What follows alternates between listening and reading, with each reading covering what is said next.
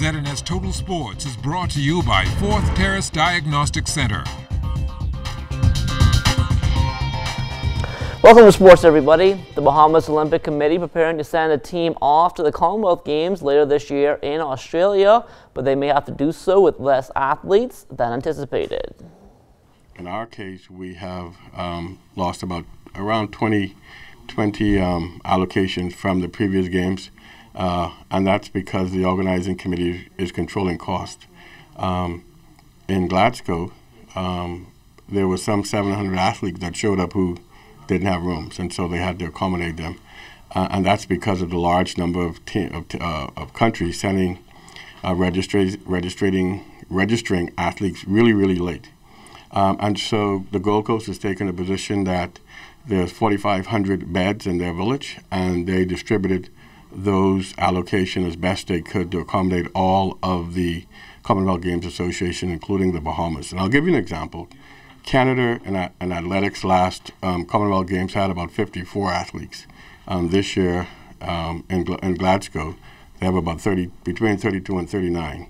So all of the countries would have experienced a reduction in quota.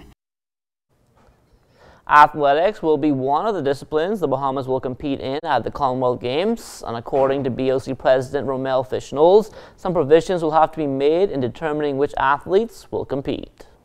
Unfortunately, their nationals is about a week before our cutoff date for the Commonwealth Games Federation and the organizing committee. So we will have to speak with the Athletics Federation about first their quota, and secondly about how do we select the quota for the team to participate. Shawnee Miller-Weibo opening her 2018 campaign over the weekend at the Melrose Games in New York. Running the 300 meters, Shawnee came around in 35.45 seconds to tie the world record set by Russian Irina Privalova back in 1993. Some major changes coming out of the World Baseball Softball Confederation Congress meetings last week, which will affect both sports moving forward locally and internationally. For more on that, here's Charles Fisher. A major swing for the fences when it comes to baseball and softball that may do away with the local governing bodies.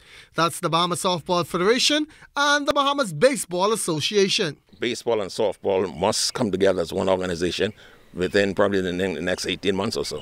So there would be one body in the Bahamas, one body in, say, Aruba, one body in Belize, known as the World Baseball Softball Confederation of the Americas. Right now, all of the national federation fees, the affiliation fees and stuff must be paid in to the head office in Lausanne. During last week's meeting, English-speaking Softball Confederation President Burkett Dorset also indicated that changes have been made to the region that we play in. There will not be an ECAS anymore, so to speak. It will be the English Caribbean, and Compasa will now be the Central American Caribbean. It will be the World Baseball Softball Confederation, America Softball. Following the meeting in Rome last week, the WBC, the parent body, has asked that we restructure the whole bit of softball and change some of those names around. They want to place more emphasis on the acronym WBSC.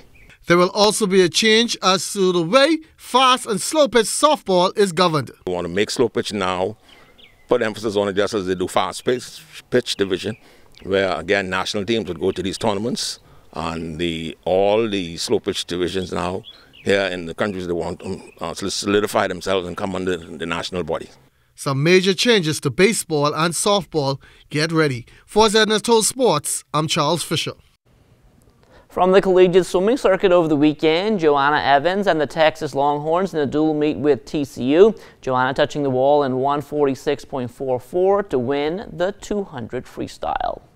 On to the pro hardwood now. Tavario Miller, a big game, 25 points, 17 rebounds for Filligan of Norway. They won in blowout fashion, 122-86. Kadeem Colby, a double-double as well, 15 points and 10 boards. Akita of Japan winning a close one, 80-77. Bennett Davis Jr., he was just short of a double-double, 14 points and 9 rebounds for MFAC of France. They won 96-72. Still in France, Michael Carey Jr., 10 points. Zane Knowles adding 6. Charville, they won 81-68.